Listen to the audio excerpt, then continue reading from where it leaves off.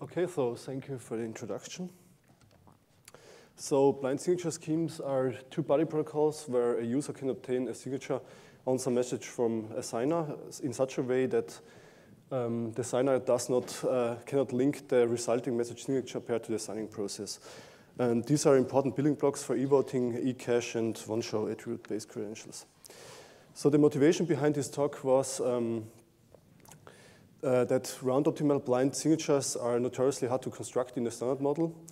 And so far, in over 30 years of research and out of over 50 different constructions, only 2 of them are in the standard model.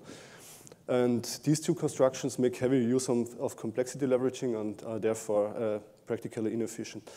So the main difficulty here seems to be the malicious key model, where the adversary fully determines the public key and the reduction has no access to the secret key.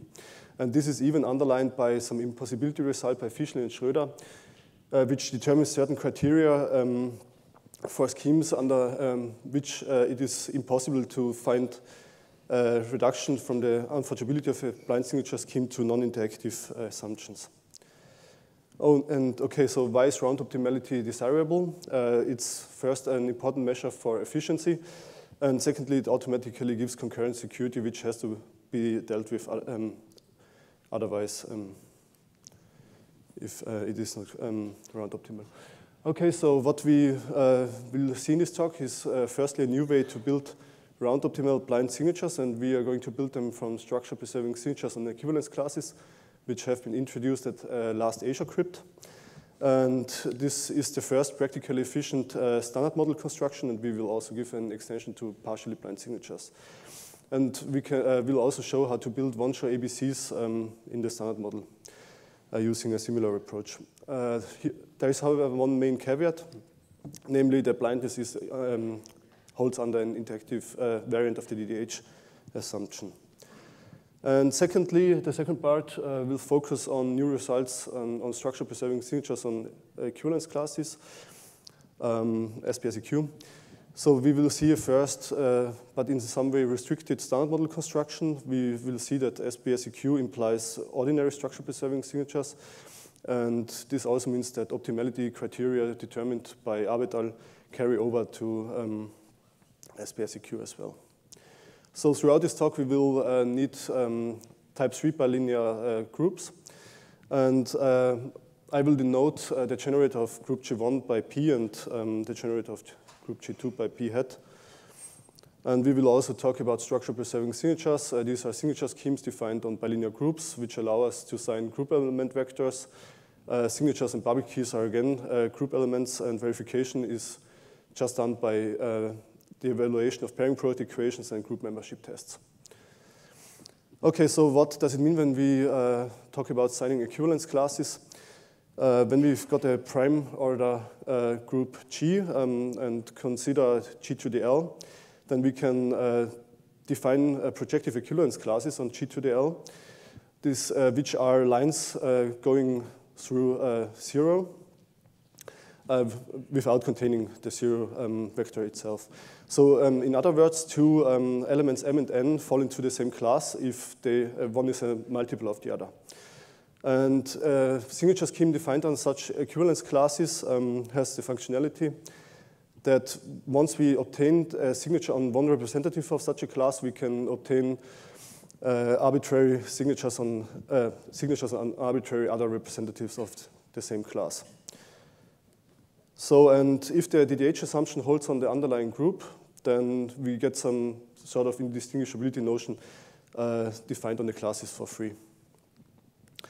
So, like ordinary structure preserving signatures, SPSEQ have a bilinear group generation algorithm, a key generation algorithm, a signing algorithm, and a verification algorithm.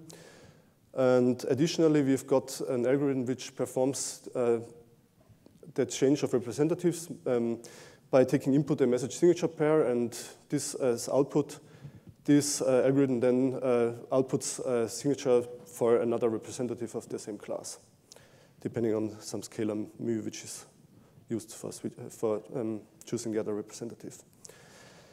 Okay, so what about the security properties? We have got correctness, EUF-CMA security, and basic notion for the distribution of signatures, which we termed class hiding, and which we are going to supersede with other notions subsequently.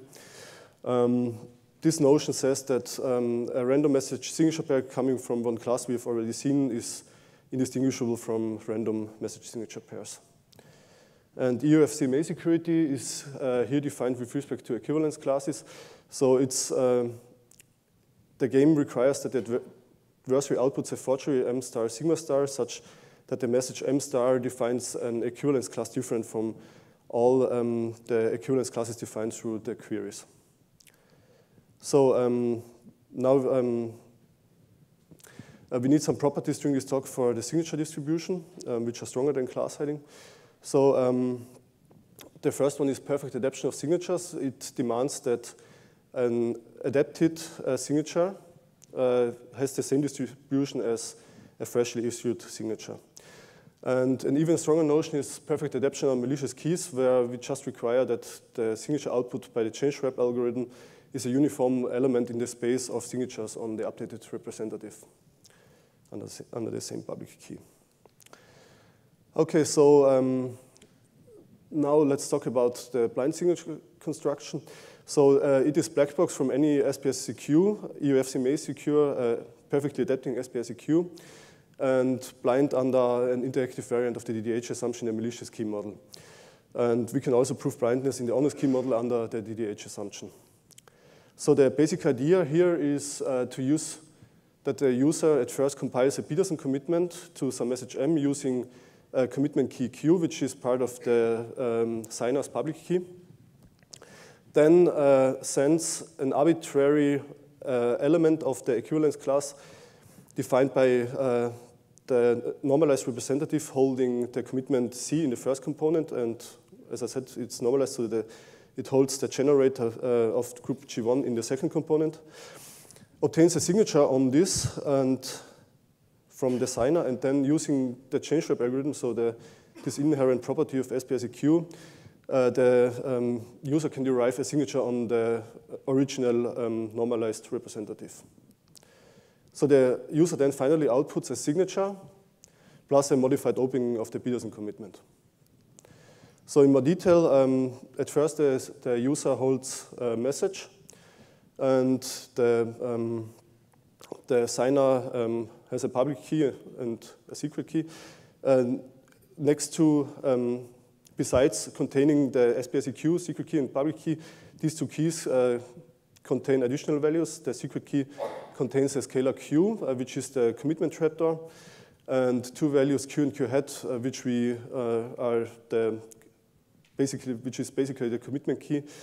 And we require here the second value Q hat, which is in G2 for a modified opening of the Peterson commitment. So at first then, as I said before, the user compiles a Peterson commitment by choosing some randomizer R and using the commitment key Q, and extends this to a vector with the generator of G1 in the second component, chooses at random some scalar S, which the user uses to choose an arbitrary representative of the class defined by this normalized representative, gets back a signature P on the blinded message, of the so-blinded message, is able to run the change wrap algorithm in order to obtain a signature on the normalized representative, so the unblinded message, and then outputs a signature tau holding the signature sigma and two values R and T for a modified opening of the Peterson commitment. So when a verifier is then given message M and signature tau, the verifier first recomputes the Peterson commitment using the value T, and then checks whether the corresponding normalized representative of the class verifies under sigma.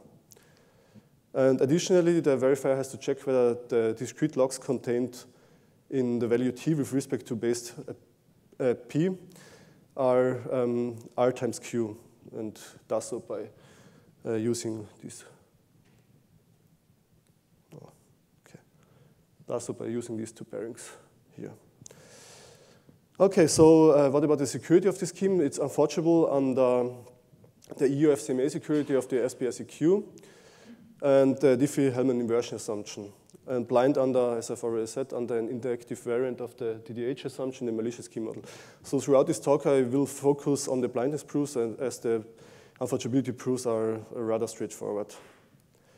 So as a warm-up, I'm going to talk about how to prove blindness in the honest key model. And here I will give an idea of the experiment. So here, in order to prove blindness, the adversary is in the role of a signer, and the experiment at first picks at random a bit B and runs the adversary on a key pair skpk. So then the adversary outputs two messages, M0 and M1, and is given one-time access to two user oracles, depending one for message MB and one for message M1 minus B. Okay, and finally, the adversary has to output a bit B star and wins the game if B equals B star. And if one interaction fails, then we set both resulting signatures which result from the user oracle to bot. Okay, so how to, we prove this now by a sequence of games.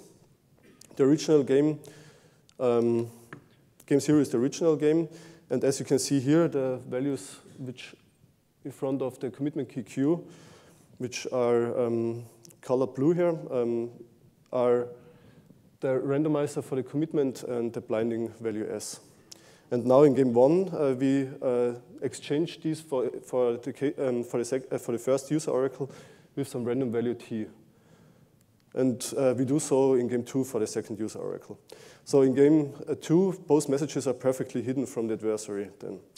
So, and under the DDH assumption, then game 0 is computationally indistinguishable from game 1, and so is game 1 from game 2. Now, how to simulate the user oracle? We do so by embedding a DDH instance and perform the blinding and unblinding with respect to this DDH instance. And since we've got access to the commitment trapdoor, we can recompute the blinded message with respect to this DDH instance. Now, how can we perform the unblinding and obtain a signature on the unblinded message? We perform the unblinding with respect to the other parts of the DDH instance, and as we've got access to the secret key, we can recompute a fresh signature on this unblinded message. So, of course, we have to take care of the distribution of this signature, and perfect adaptation, the perfect adaptation property guarantees us that it is identically distributed to some signature output by the change stripe algorithm. So now if the T in the DDH instance equals R times S, then we have simulated game 0, and otherwise we have simulated game 1. Now, what about proving blindness in the malicious key model? Here, the public key, as I've said before, is fully determined by the adversary, and the reduction has no access to the secret key. The rest of the experiment stays the same. Okay, so what we at first have to do is we have to replace the perfect adaptation property by the perfect adaptation on malicious key property. And then the second problem we are facing is that we can no longer embed the DDH instance since Q and Q hat are fully determined by the adversary, and we don't have access to the commitment trapdoor scalar Q. So what we can do now is replace the DDH assumption by an interactive variant of the DDH assumption, which is relative to Q and Q hat. But still, for the unblinding, we can't recompute a fresh signature then. But what we can do is we can use the adversary A assigning oracle by rewinding the experiment. So what does this interactive DDH variant I was talking about look like? So the adversary first outputs Q and Q hat, which come from G1 and G2, and are required to contain the semi-discrete logs, which we can check efficiently using two pairings. So then the adversary has to decide whether, when it is given RP, RQ, SP, and TQ, whether the T in there is random or the product of R and S. And this assumption is hard in the generic group model. Okay, so now I'm going to sketch how the proof in the malicious key model looks like. So as I've said before, we use rewinding, so we've got two runs. for simulating one oracle. And in the first run, we perform the blinding and unblinding honestly by picking a scalar S prime at random. And due to the knowledge of S prime, we can then run change-swap and obtain a signature from on the normalized representative from the signature returned by the adversary. So after we have derived the signature sigma b, which we store, we rewind the experiment to the step before the blinding randomizer S prime has been chosen. So then in the second run, we hold the signature obtained in the first run, sigma b, and we perform the blinding and unblinding with respect to the interactive DDH instance, similar to the way we have done it before with the DDH instance in the honest-key model. Okay, then we send a blinded message, which is for which computation we use the interactive DDH instance to the signer get back a signature P prime B, which we can discard, and then the adversary finally outputs signature tau B containing sigma B from the first run, and two values R and T for the modified opening, which are also stem from the interactive DDH instance. So, so far we don't know any standard model SPSEQ construction which we can use to instantiate this blind signature scheme. So, and we only know a generic group model construction. And when we instantiate the scheme with this construction, then the user and designer algorithms just need a few scalar multiplications, and verification is just done by evaluating 7 pairings and 1 scalar multiplication. Okay, so how about partially blind signatures? In order to build partially blind signatures in a similar way, we just extend the vector length from 2 to 3 and use the additional component to include the common information. And we can, in a similar way, we can also build one-show ABCs by exchanging the Peterson commitment for a generalized Peterson commitment, which allows us to commit to message vectors. And additionally, during issuing and showing, we need proofs of knowledge over the attributes. So we also have got some new details on SPSEQ. Namely, we know that SPSEQ implies ordinary structure-preserving signatures, and we do so by, when we want to sign a vector M, we additionally include a component holding the generator, and so we restrict each class to one valid representative, and this is just like the standard UFCMA security of structure-preserving signatures then. And this also means that the optimality criteria determined by Abe et al. Carry over to SPSEQ, so we can't do better than having 3 signature elements coming from both groups, G1 and G2, and we need at least 2 pairing product equations for verification. And furthermore, it also means that for optimally short SPSEQs, there is no reduction to any non-interactive assumption, which also means that the generic group model construction so far is optimal in this sense. So we can only prove it in the generic group model. Okay, so what about the standard model construction? As I've said before, it's a rather restricted construction since it is only class hiding. And we derive it by using a trick of Abe et al., where we include 2 random elements into 2 additional random elements into the messages, which we then sign additionally and include into the signatures. And this UFCMA proof is more involved than the one by Abe et al.